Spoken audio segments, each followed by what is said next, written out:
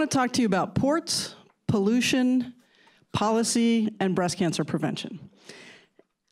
We want to start with the fact that California has some of the largest ports in the country, and as you can see from the slide, there are numerous smaller ports as well. And while these ports provide great economic engine for our state, they also are a significant source of pollution, air pollution in particular. And a lot of that comes from diesel exhaust. We know diesel exhaust is a carcinogen, and we know one element of it is a class of chemicals called polycyclic aromatic hydrocarbons, or PAHs. And that PAHs have been linked to increase in breast cancer. And of course, the communities, not surprisingly, that are most impacted by this, the communities that live around the ports, tend to be low-income communities and communities of color. So this is an important environmental justice issue. The good news is that those communities are fighting back, and they are pushing decision makers to implement policies that would reduce those emissions, policies in specific interventions. So what we want to do is take a look at those interventions to see which have been the most effective, not only in reducing air emissions, which has been looked at, but the body burden of breast carcinogens in those communities so that we can determine what are the most effective.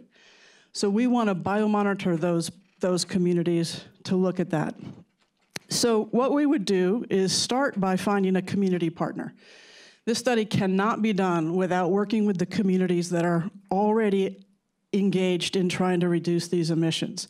And they need to be part of that process from design to implementation to dissemination of those studies in a true collaboration. We also need to identify upcoming interventions. And those interventions can be anything from prohibiting trucks from idling in the ports to investing in upgrading dirty diesel engines in trucks to cleaner technology, to looking at the equipment that transports cargo within the ports, so cranes and forklifts, and upgrading those to cleaner technology as well.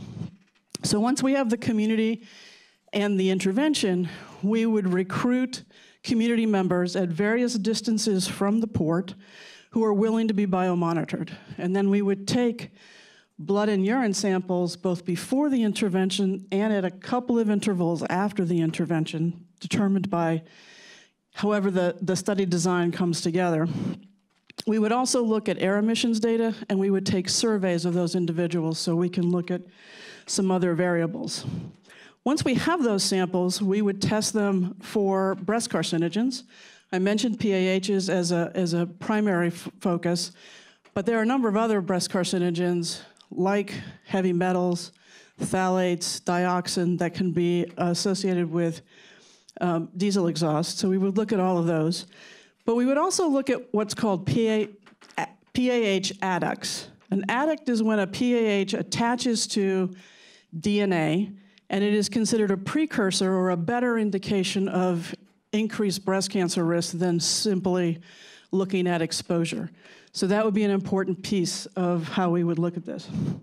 And what that would tell us is, if we could compare different interventions, we could see which intervention are the most effective, again, not just at air emissions reductions, but specifically body burdens of these chemicals and these precursors to breast cancer. And then we could use that information to focus our advocacy efforts and the advocacy efforts of the communities on the most effective intervention so we can spend our limited resources in the most effective way.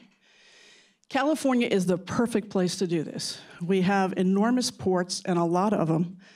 We have communities that are sophisticated and motivated to make changes to the policies within these ports and get these interventions put together or implemented.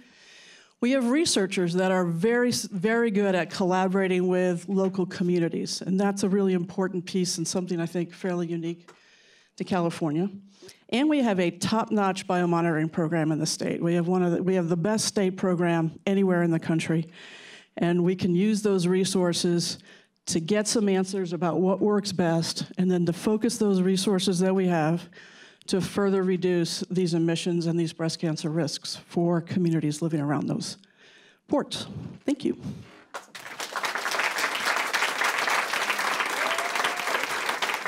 Awesome. Thank you. You clearly have some fans. I brought them with me. I paid them to be here. Good job, good job. Judges, do we have any questions for Nancy about her? Wow, no questions. Ooh.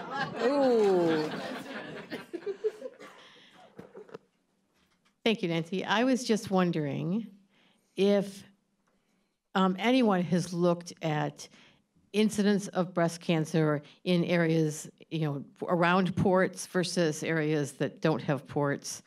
I actually think there may be some increased incidence of breast cancer along the coasts. So that kind of makes sense, but I'm not sure that that's correct. So I was wondering if there's any preliminary evidence in that ecological evidence that this may have an impact. Thank you. So part of the challenge with looking at breast cancer incidence is the data has to be so finely tuned to be able to look specifically around the ports, because they're, like if you looked at Oakland, that wouldn't tell you necessarily about West Oakland. So I think it's really hard to look at that. And the coastal impact could be as much economic as it could be around the ports. But we do know that there are a lot of health issues close to the ports, and the communities there are very concerned about those health impacts and are looking for more information around health surveys to show whether the interventions they have worked on have been really helpful. And this is not quite a health survey because it would take too long to know whether within the 3 or 4 years we would look at, but it certainly is a step in that direction. Yes. Sure. Were you guys thinking you would target this toward young women, or would you target this toward women who are adults and may be in the age range for breast cancer?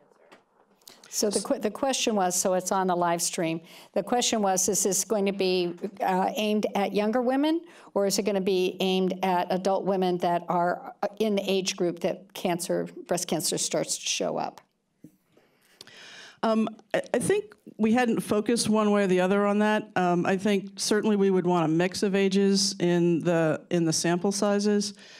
So obviously young women have a greater risk for those exposures, so it would be particularly important to know whether women, we heard about puberty as a high-risk time, so we would certainly want to, as we did the selection, look at a good mix, but to have a high sample size for young women. Well, thank you so much.